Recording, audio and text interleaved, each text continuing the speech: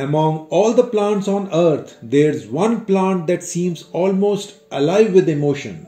At the slightest touch, its delicate green leaves fold up instantly, as if feeling shy or scared.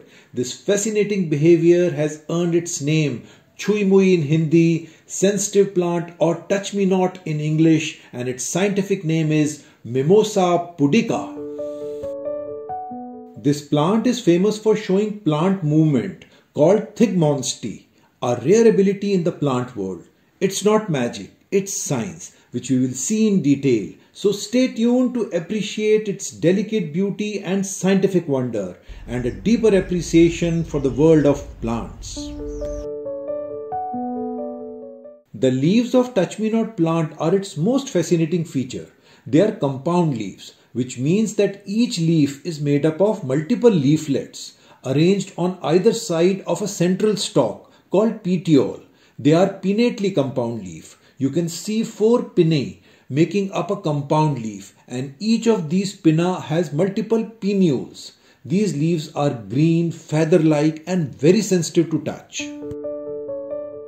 Its key structure, which act like a joint and play a crucial role in the leaf movement, is called pulvinus or pulvini in plural. These are swollen structure found in the plant. There are 3 such joints. One is the primary pulvinus found at the base of the petiole, where the leaf stalks join the stem of the plant. The secondary pulvini present at the point where the petiole branches further into 4 parts. And the tertiary pulvini are located at the base of each pinnuole. The mimosa plant responds to stimuli like touch and heat by rapidly folding up its leaflets and dropping at the pulvini points.